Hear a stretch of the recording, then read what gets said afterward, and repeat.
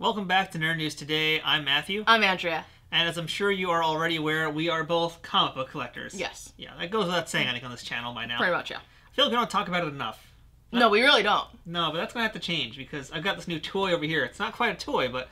Yeah, why would you call this a toy? I know we do a lot of toys, but this is not a toy. This is a precious. This is true, yes. This is a precious, isn't it? This is a very big precious, yes. That is one way to describe this, but okay, yeah. Basically, I've been looking at alternate storage solutions to my comic collection because pretty much everybody out there uses long boxes, and that's all well and good, but they only protect your comics to a certain degree. As much as I like long boxes, I mean, they are the comic book collector standard, you know, they're not the easiest to use when you're trying to sort through and look for, you know, a particular comic to read. Really, my biggest concern is just general overall protection because, you know, for the most part, if you got a long box, you're probably storing it someplace that probably shouldn't be stored. Not to say everybody's going to be, you know, putting it in their basement or their attic, but a lot of folks probably are. Case in point. I don't have a basement, I have a storage unit. But basically, a lot of people are going to probably be storing their comics in places where water damage can be an issue. Yes. Or any other kind of environmental hazard. Could just be insects nomming on your stuff, too. There's all sorts of things that can happen, and a long box only protects itself. I know, Oh god, you're like scaring me because now I'm thinking I gotta go into storage. Well, it's okay. I had those same anxieties, and that's why I found this on Amazon over here. Yeah, I'm really hoping this works out because I have a larger collection than you. Scarily enough, yes. So, yeah, today we are looking at from BCW. This is their heavy-duty short comic book bin. Sorry, you just put the fear of God in me. I need to know that this will work. I'll take it from here. Yes, please. So yeah, I saw this guy on Amazon. It costs a heck of a lot more than the normal long box does. It's made out of cardboard because it's made out of heavy-duty plastic. Yeah. So I read a lot of different reviews about it, and I didn't get this for quite some time because the reviews really scared me. They really put me off. A lot of folks complained about putting it together. They said it actually wasn't as sturdy as it claims to be. Oh. But then I saw other reviews that said, no, these reviews are wrong. They did things incorrectly. Oh. So that's what we're going to try and do today, is we're going to basically see what's legit, what's not legit. We're going to show you guys firsthand because I think this could be a real game changer for our comic collection. So before buying this, I also recommend you do this too. So I watched on their Amazon page, in the review section, there is a video by BCW, the official video of how to put this thing together. Because a lot of folks complained about the construction of it. Yeah. So we're going to watch that video. We're going to take a little break and we're going to watch that video and basically see how this is made. If you're doing it right, it shouldn't take more than a few minutes. If you're doing it wrong, you're going to be there probably for a little while figuring it out. So I guess the other question is, does this come with instructions? We're going to find out when we open it up. I don't know if it does. We will find out. Okay, because you know what? I'm going to be honest. I'd rather see if there's instructions in here first before we watch the video. All right, we can try that. Because I think that's really important for a review. It's like, we want to know that we don't have to go to the video in order to, you know, put this together. And the other important thing I did read from one of the reviews was actually to do this first. Does it loosen it up? No. You want to shake it because during shipping, it could have gotten crushed. Oh, so you want to hear for it. You want to make sure nothing is shaking or loose in there because things can break off, and if they break off, it's a pain in the butt. You got to send it back, so it's good to check before you open it. So without further ado, I think we should go ahead and open this thing, right? Yeah. You have a side on yours. All right, yeah, let's open your side up and see what it looks like. The big thing about this is that each of these should hold 150 comic books. We're going to try that out and see how many it can hold. And it also comes with a single spacer, single plastic spacer, which you can order more of as well on Amazon. And that's a spacer to help you organize your stuff. But we're going to see just how this thing looks. Ooh. Looks pretty heavy duty already, actually, I gotta admit. I'm really liking how this looks right now. I gotta admit, yeah, this is actually, it feels nicer than I thought. I was worried about it being, oh, there are instructions. Yep, we're going to get to that. I was worried about this being a lot looser and flimsier. It definitely does not feel flimsy.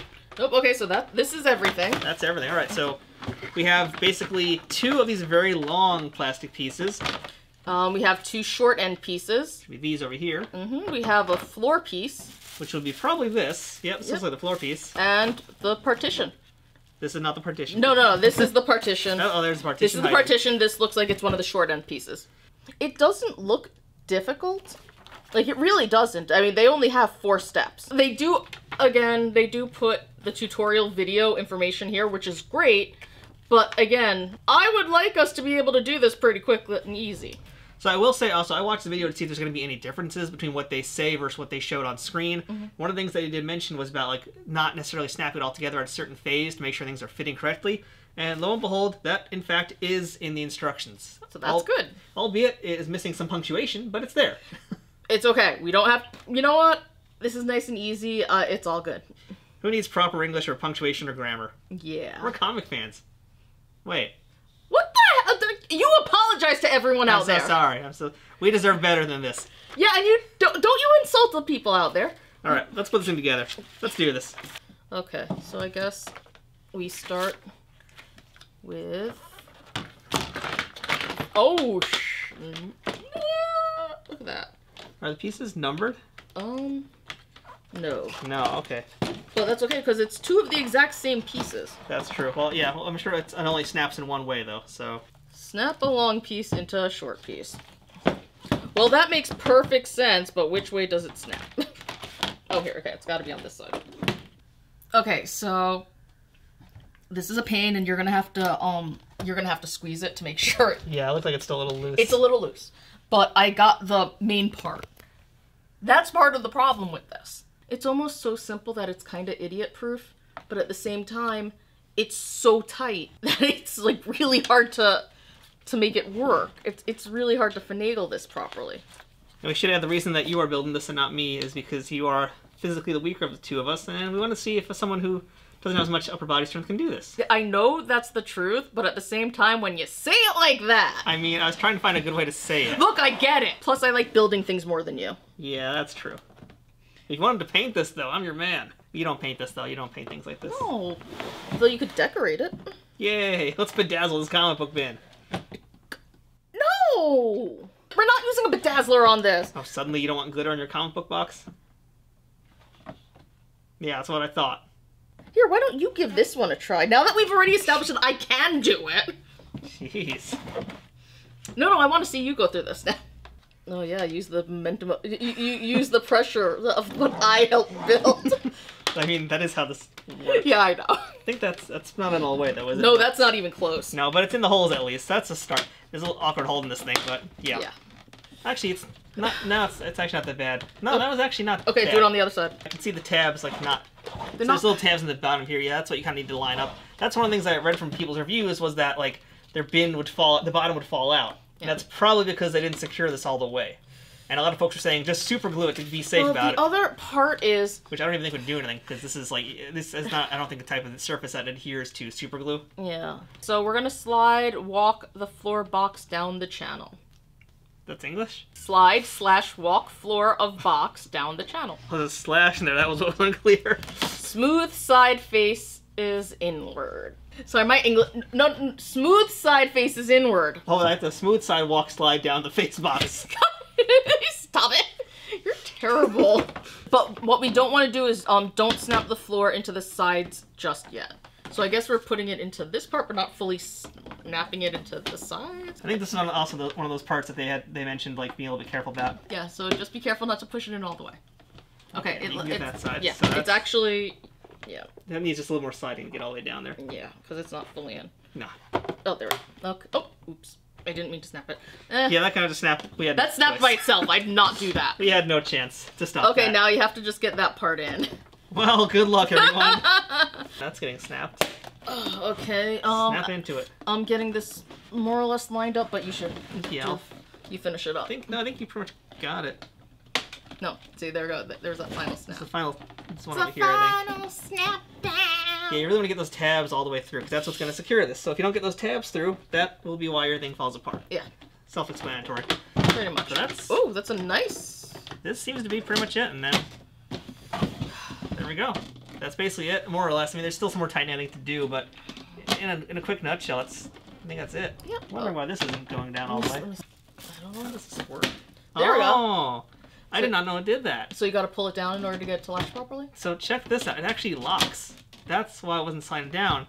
There's these little, you can see there's like space where you can slide things. Oh. That's the lock. So you get it down, there's tabs on the inside.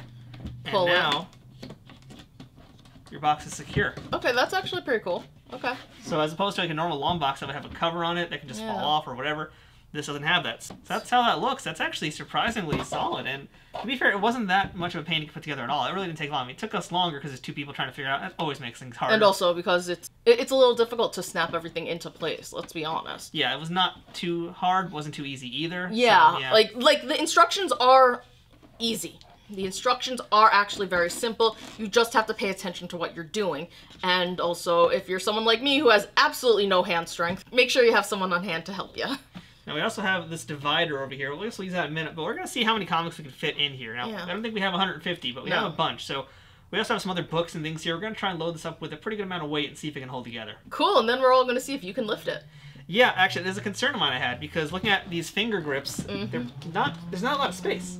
You're basically going to use just the first part of your finger to pick this up, and that worries me. I can tell you right now, because I've had a lot of experience with this kind of grip, this would be a hard no for me. This is definitely the kind of thing you would just put somewhere and not pick up that often. Yeah, this would have to be stuff that is, you know, in the collection that's, you know, for sentimental or whatever reasons. It'd be like me putting all my Transmetropolitans away and then reading the trades. Yeah, exactly. You know? That's actually what I want this specifically for, is for some comics we're going to do another video about sometime soon, actually. I want to use this for something special.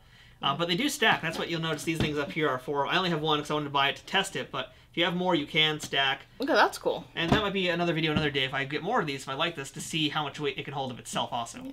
But now that makes me kind of sad, though, just thinking about it. If you can stack them, which is awesome, I would then want to be able to pull it out so I could then stack them and then be able to look through everything. I don't think this is a perfect system, but I think it's a step up from typical long boxes. No, absolutely. I agree with you on that. It's just, that makes me really sad. Well, let's see if we can make ourselves a little bit happier and see how many books we can fit in here. Okay, go get them. Go get them, Tiger. Alright, here is 10 comics. 10 clubs, 11. Now you think I can't count? I don't know, maybe I miscounted. I need to know for my sake one. 11. And 9 makes 20. Are you sure that's... You're upside down. You're upside down. And you don't hear me complaining, do you? Constantly I hear you complaining. Constantly! Ooh, roses are red, violets are blue, Hubert's a hopper, and this place is too. Frogger eats flies. Jeff is a wimp. I'm not wimpy. I play Popeye. What? It's on the back of the comic. That's 30, weirdo. Here comes 40. Are you sure that's 40? Yeah, sure. 50. You're not getting 50 with me. Oh, I had this one. Follow me, X-Men, or Professor X dies! When doesn't he die? Yeah, right, he was always dying. He's always dying. Do you want to try putting the partition in now? We're at 60. We're at 70 now, and yeah, I guess we should try the partition. See how that works. So there's like, how many holes in the bottom? Okay, so there actually are selected spots already for you, and that just basically should slide in, line it up, more or less. Yeah, there are little holes at the bottom so that you can just... You know, slots. There are little slots at the bottom. So you can hold, you know, line it up, sort of. It'd probably be easier if they'd put the lines right straight through, as opposed to just a little notch here and a notch on the bottom. I guess it's also, the less wiggle room there is, the better in that case, because if it just snaps off. Yeah, I guess. This is definitely safer for not snapping off. That's true. It's not bad. So we're at 70, we're going to keep going. Oh. Ah, Wolverine. Ah, Punisher. 90s. Ah, Vision. Oh, we're at 80 right here. 80's a good spot. Pew, pew, pew. Ooh, which one is that? Warzone 1. Oh, okay. That was a good issue. John Romita Jr. Ah, classic. What a collector's item. I can't see. Oh. You don't even need to see. You can tell. You know what it is. You mean the thing that they couldn't give away? Yeah. So, 90! Ha ha ha ha! 100? 100! 100.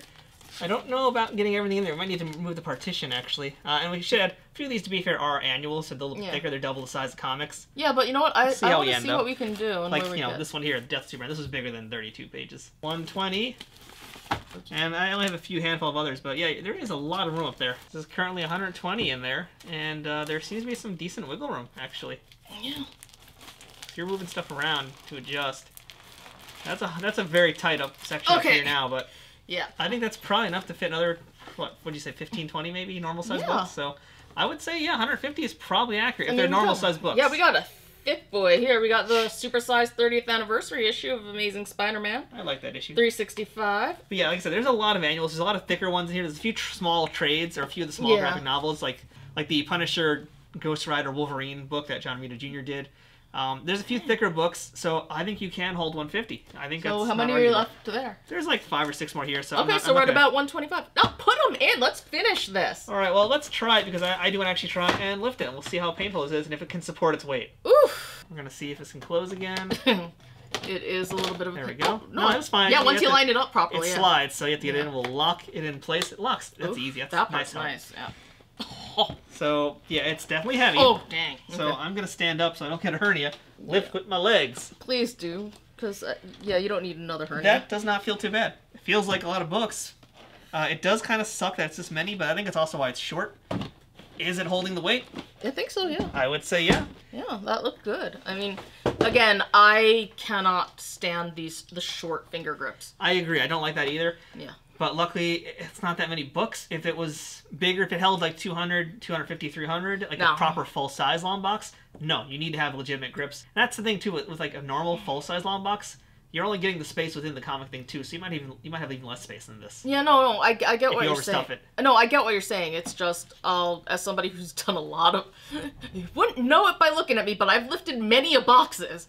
It's always the shorter ones. Even though I have the tiny hands, that should, in theory, it shouldn't be as big of a problem. Yeah, these shorter grips have been murder for me. Give me a good, longer grip, and I'm like, yeah! You need a good deep grip. One of the trick dumbbells in weightlifting is the inch dumbbell. It's named after the creator, not that it's an inch. But the thing is, it's got this super thick handle, so you can only use this part of your finger to grab it. Yeah. Which is what makes it so difficult to pick up off the ground. And that's kind of what this is, too. It's very short. It would definitely benefit from these parts being bigger, so you can get a deeper grip. And it doesn't need to be an open area, because obviously the idea here is to protect this from the elements. Yeah. But yeah, having something a little bit bigger here, somehow. It would help tremendously, yeah. And if that meant upping this price by like $10 to have deeper pieces of plastic on these sides, that's it would be fine. worth it. Yeah, I think it's worth it. I will say, though, for this price, which I think it was somewhere between 30 and 40, you can find this for. That's not bad at all. No, it's a very good price, because, I mean, yeah, in terms of waterproof, it's pretty close to being not 100% waterproof. I think you actually can get a little bit of water on it, but still definitely better than cardboard. Yes, it's absolutely better than cardboard. I like the general structure of this. I will say that by having this weird design with, which basically looks like supports, the support structure, it does scream, please, dust, come to me. I need to be dusted off all the time because I am an attention whore box. I will say it's already covered in dust. Yeah, it is, actually. That's the thing with the color black. It attracts more dust, whereas the color white tends to reflect dust, keep dust off of it. The normal cardboard long boxes are white, but they're also cardboard. So again, you're dealing now with moisture and things like that, and insects have an easier time getting into your boxes. So, it's a give or take kind of thing. Well, yeah, but I'm just saying, like, this specific structure, it's trapping dust. Like, up here, you take a brief thing, you go, woof, it's over, it's done with. But here, it's gonna collect. Yeah, it totally will. It's gonna collect hard. It's black, and it has these, basically these dust catchers. It will catch a lot of dust, a lot of dirt, a lot of grime, so you will need to clean it. Yeah. But that's not the worst thing either, It's not the worst thing, but at the same time, was it necessary? I don't know if it's a design choice, and like you said, it could be a structural design choice, maybe. If it's a structural design choice, that's one thing, and, hey, I'll support it. But if they could have made it a little bit better... It could have just been flat. Yeah. But I do think it's meant to be structure, because otherwise they could have done this as one thick piece and one solid thick piece, and that would have definitely held better. But that probably would have weighed a little bit more, would have upped the price. Yeah. This is kind of the way to keep it thick and make it load-bearing, I think. I think that's why it's like that. I think that it is, too. I just... I wish they'd included that kind of information in this. I know it's such a small thing. I know that, but you want to know these things in advance, It is part of the upkeep of the box, so knowing that you're definitely going to have to put more effort into maintaining the box is, it's something good to know. Now, speaking of things that you should know, we mentioned it earlier, I'm going to say it again here. So, in terms of the partition, when you buy this, it only comes with one slidable partition, but if you want to buy more, you can. They come, I think, in like packs of 5 on Amazon, so you can get plenty more.